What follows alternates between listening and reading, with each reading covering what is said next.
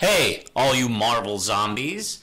We have some new comic reviews this week, and I'm going to start off with Miss Marvel number 38 or 57, whatever you feel like doing. And this is by a whole bunch of people, actually. This is by G. Willow Wilson. She's also accompanied in the writing department by Delvin Grayson, Eve Ewing, Jim Zub, and Saladin. Admin. And we got Nico Leon and, geez, a whole bunch of people. Essentially, this is a celebration kind of G. Willow Wilson's last issue.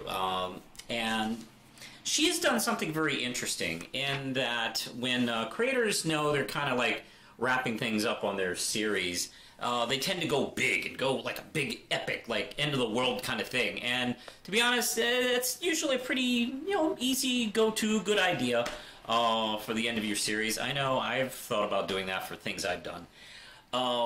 She goes the opposite direction. She goes on a more personal journey with Kamala and her friends. And actually, that's a big deal. Where, last couple of issues, we've seen some little notes kind of like sewn up between members of her family. Her brother's like been given a job promotion that he's always kind of wanted.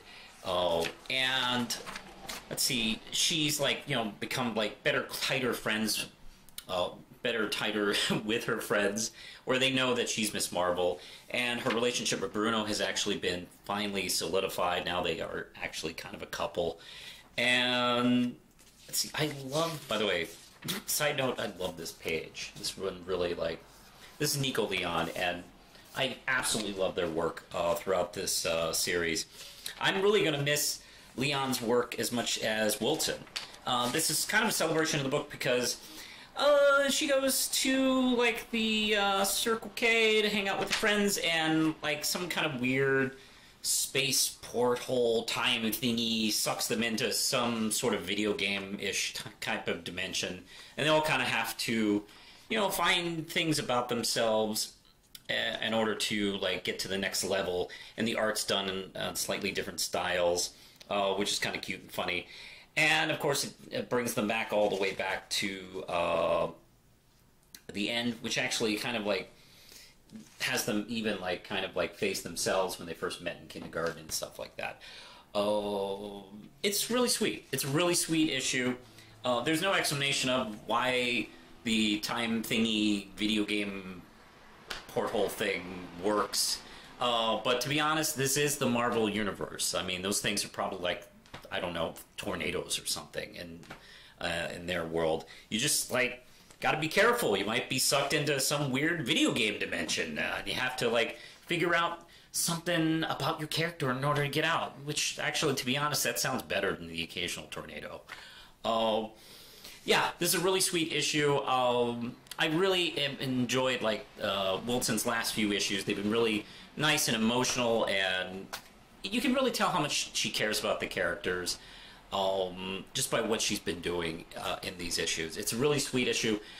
I am really excited for the new, Magnificent Miss Marvel, number 1.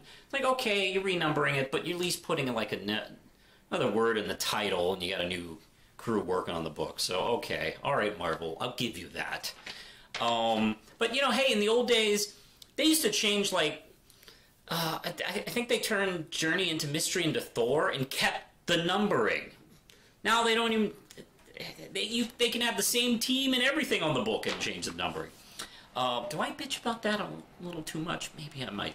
Maybe a little bit. Anyway, that starts next month. I'm very excited to see what Saladin does with Miss Marvel. I'm very excited on what Wilson's been doing with Wonder Woman. I hope she'll eventually jump back onto this book. 5 years this is celebrating, and this was kind of a good note to go out on. I think a 5-year run is excellent. I gotta congratulate her. She's done a magnificent job, kind of bringing this character.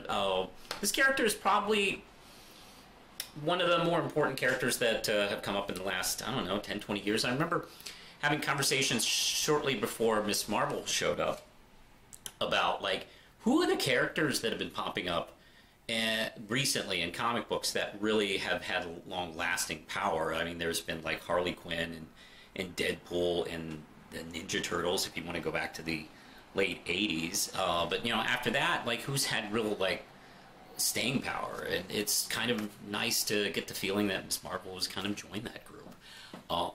So 5 Ram Chips. Love this series. It's really, if you haven't, like, picked up Ms. Marvel, go back and pick up the original #1 and, you know, keep reading. This really lovely series. So I highly recommend this and pretty much the whole line. We'll see you next month with Magnificent Miss Marvel #1. And this episode of New Comic Reviews is brought to you by Spirit's Destiny #2 Kickstarter.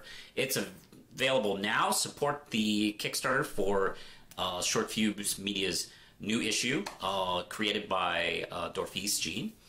So you can also hit me on my social media stuff. I'm on Twitter, Facebook. My comic book Red Knight is supported on Facebook. And you can support this channel on Patreon, and, you know, just starting at $1 a month. All right, I think I'm done talking about stuff, so push the button, Lindsay.